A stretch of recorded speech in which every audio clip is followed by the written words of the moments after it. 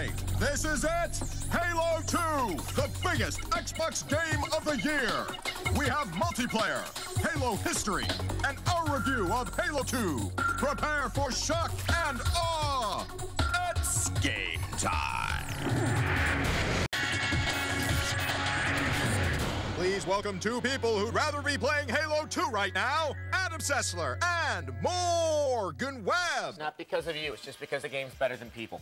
Hello and welcome to this special Halo 2 edition of X-Play. Yes, this is the biggest Xbox game of the year, possibly the biggest game of the year. I can barely get it out. It's here, and later in the show we have a review of Halo 2. But that's just the beginning. Now, the first Halo was the best-selling Xbox game ever, and now Bungie, Halo's developers, are set to break their own sales record. And we'll tell you why by showing you everything you ever wanted to know about the multiplayer in Halo 2. Plus, we'll investigate the games that led up to the creation of Halo 2. And we'll show you all the very special things we learned from the Halo series. But we kick things off by totally spoiling the end of the first Halo. Yes. If you haven't beaten the game by now, you never will. Nope. Or you have a PS2. And if you didn't beat it on Legendary mode, then you haven't seen everything yet. But, well, you will, because we're going to show it to you right now.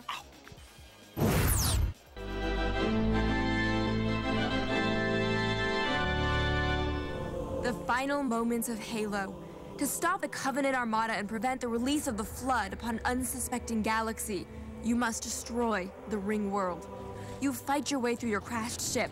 Then it's a simple matter of setting off a chain reaction in the fusion drive and getting the hell out. You have 6 minutes before the fusion drives detonate.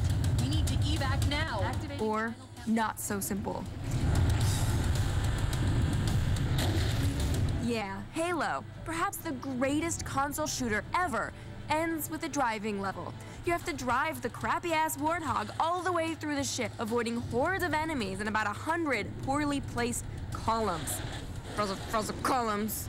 Make it through, and you are rewarded with this ending cutscene.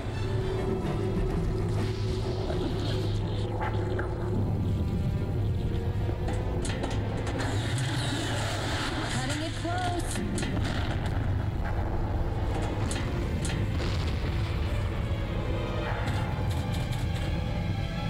Here we go.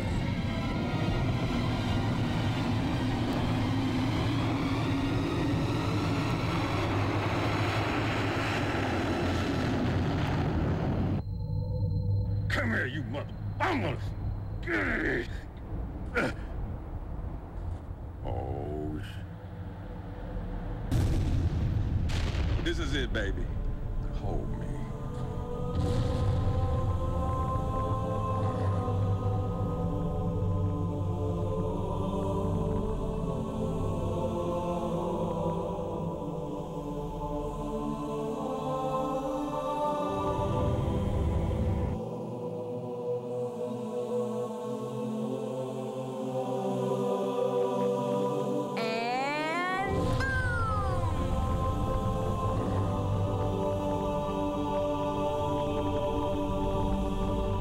Did anyone else make it? Scanning. Just dust and echoes. We're all that's left. We did what we had to do for Earth. An entire Covenant Armada obliterated, and the Flood. We had no choice. Halo, it's finished. No.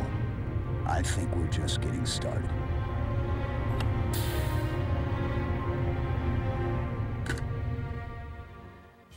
Hold me, Morgan. Nice try, but the show isn't going to blow up. At least I hope not. Anyway, the first Halo sets up the events in the sequel, but what came before Halo numero uno? We'll show you when we took a look back at what Bungie was doing in the years before Halo took over every Xbox in America, like the Flood. In the beginning, there was Pathways into Darkness. Bungie's first foray into first-person shooting was also the first original FPS on the Mac, and it was revolutionary. Stop laughing. It was 1993, and Pathways had paved the way for the game that put Bungie on the proverbial map. Marathon was like nothing anyone had seen before in any first-person shooter, let alone one on the Mac. It was 3D. It had a complex and interesting story told through the use of computer terminals. It had a really tiny display window. You play as a mysteriously powerful security officer trying to eradicate the 4 aliens who invade your space station, the Marathon. The massive popularity of Marathon gave way to Marathon 2, Durandal, named after the rampant AI who kidnaps you at the end of the first game. Marathon 2 introduces many of the gameplay elements that would eventually find their way into the Halo games. The nameless hero can dual-wield weapons more effectively now. And you're assisted by soldiers called Bob. Halo fans may recognize much of their chatter. Get me out of here. Marathon 2 had real 3D environments, more intelligent enemies, the first swimming sequences in an FPS, and big green sewer monsters that fling poo.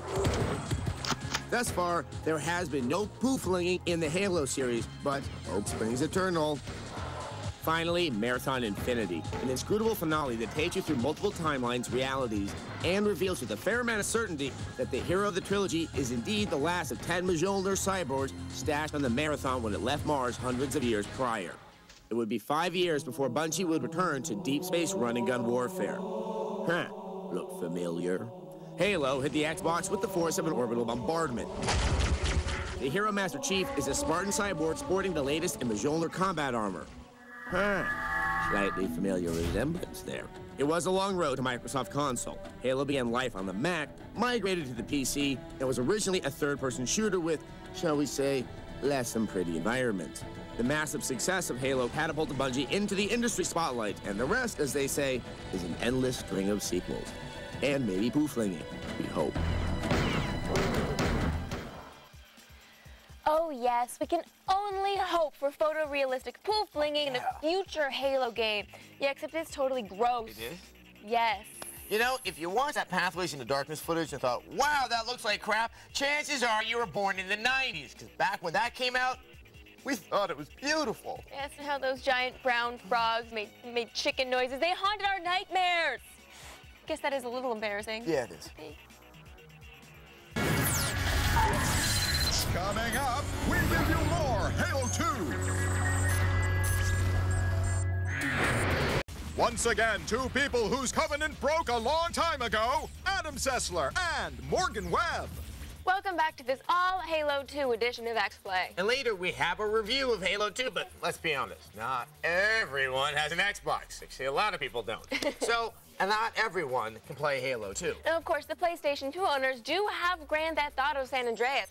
And the GameCube owners, they used to have a Resident Evil 4 exclusive. Oh, those lucky guys. Yeah, sorry about that, Cubers.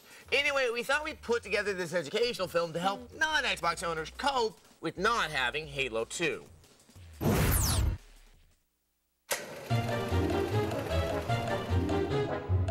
Hi there.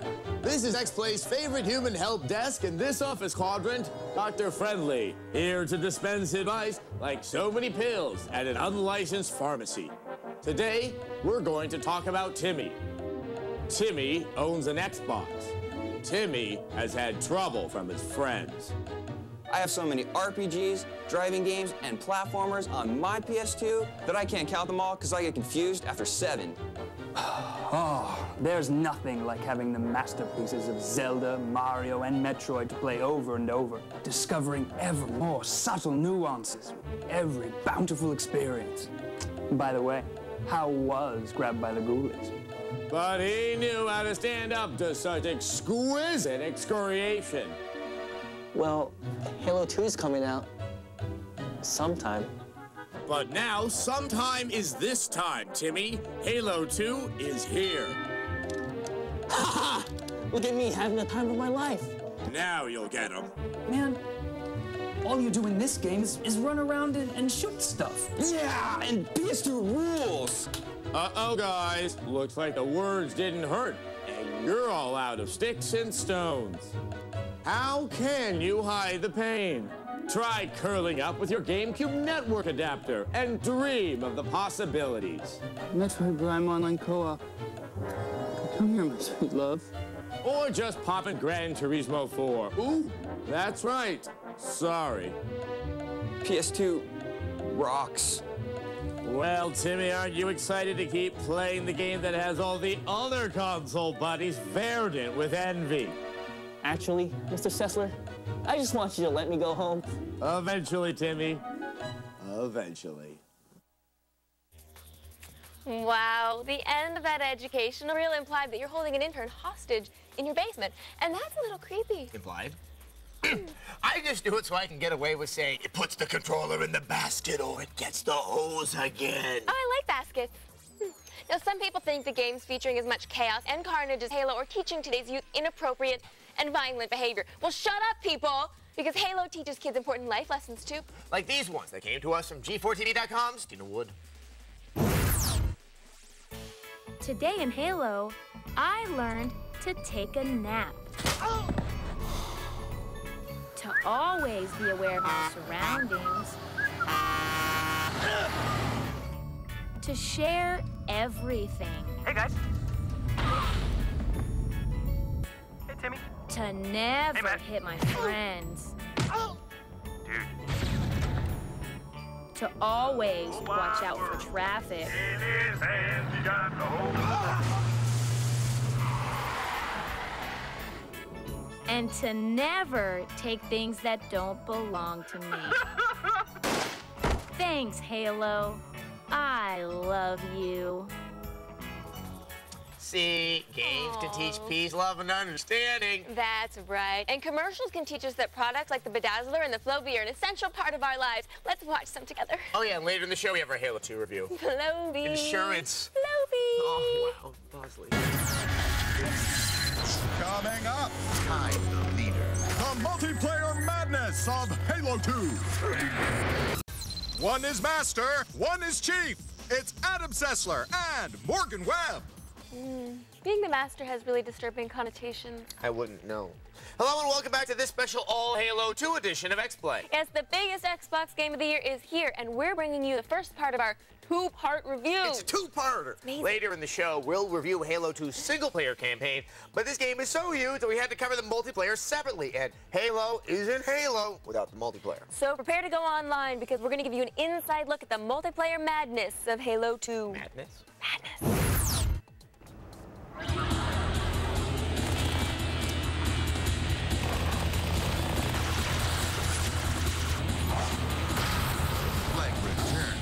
Halo's single-player mode was good. But everyone knows that the thrill of planting the butt of their guns squarely in their friend's forehead in multiplayer I'm the leader. is what kept the disc spinning in their Xbox 3 years after its release. First things first. Halo 2's multiplayer is on Xbox Live and supports up to 16 players. Must believe. It also features all the latest Xbox Live functionality, like clans. The 11 available maps run the gamut from tight confines that facilitate a lot of combat to wide open areas that force you to plant your butt in one of the game's several vehicles. Of course, the old standby, the Warthog, returned. You can also pilot the Banshee, which was not playable in the first Halo. The ultra-quick Ghost can seem a bit unbalanced at times, especially in open areas. That is, until you master the biggest change to the gameplay for Halo 2. We know you love the Grand Theft Auto. Apparently, Bungie knows it too. Taking a nod from Rockstar's Monster franchise, you can now jack other players for their vehicles. Take that! This changes the game in incredible ways and can make gameplay seem like a ping-pong match at the meth clinic. Watch this move as we jump onto the Banshee in midair, jack the poor sap, and throw him down into the abyss. Now that's sweet.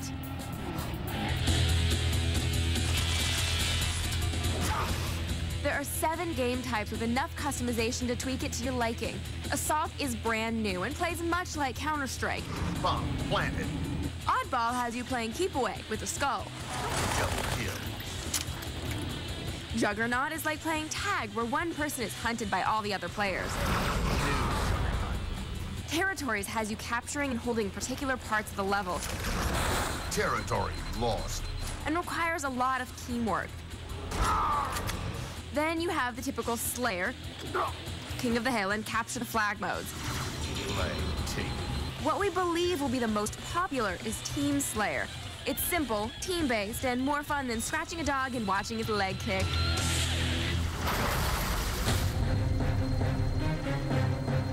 With medals awarded for special achievements, jump pads, vehicles out the yin-yang, and stats galore, Halo 2's multiplayer is no joke.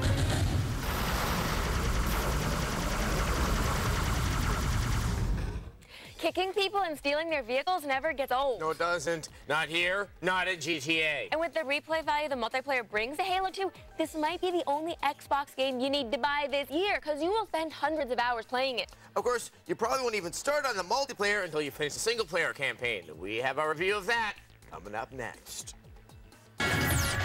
Once again, two people who know Halo said backwards is Hola, Adam Sessler, and Morgan Webb.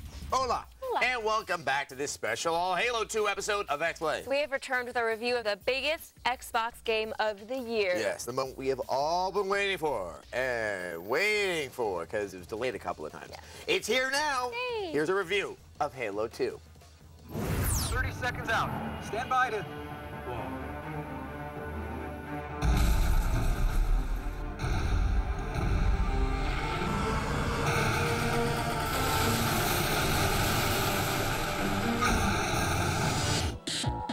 The big green hunk of metal and tubing that is Halo's Master Chief is a bit of a video game character anomaly. For a break, he flew pretty good. You see, the Chief wouldn't be caught dead in a spandex jumpsuit. Tell that to the Covenant. Chief also takes substance over style, and so does Halo 2, with frenetic gameplay that will leave you breathless. Could we possibly make any more noise? I guess so. Master Chief thought he had finished off the Covenant when he blew Halo with the shards. When you first saw Halo, were you blinded by its majesty? No, but I ended up with a wicked case of hairy palms. Master Chief returns to Earth a hero. You look nice. Thank you. For the Covenant commander held directly responsible for Halo's destruction, things aren't so posh.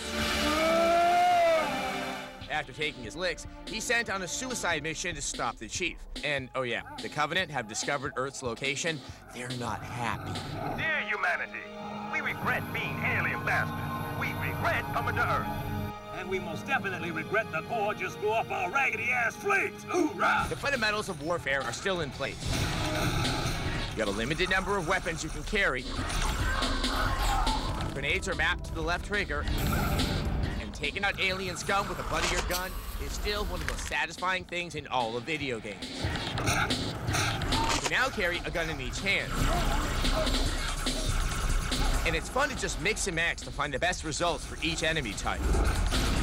This complicates tossing grenades, but we got over it pretty quickly.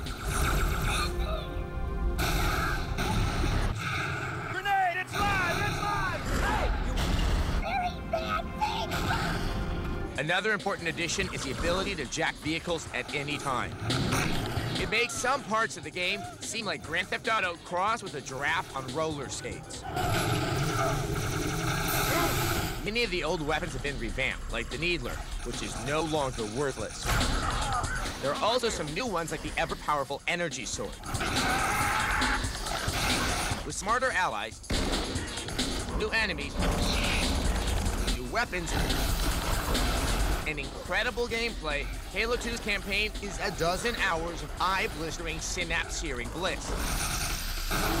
But what we love most about the Halo series is that Master Chief is just some dude in a spacesuit that spits out corny one-liners. Master Chief, defend this station. Yes, sir. I need a weapon. Right this way. It's funny how an excellent game like Halo 2 can make that seem all right. Just about everyone will find something to like about Halo 2. Well, except for maybe the ladies. Oh, I know what the ladies like. All right, maybe they'll like it too. We give it a solid 5 out of 5.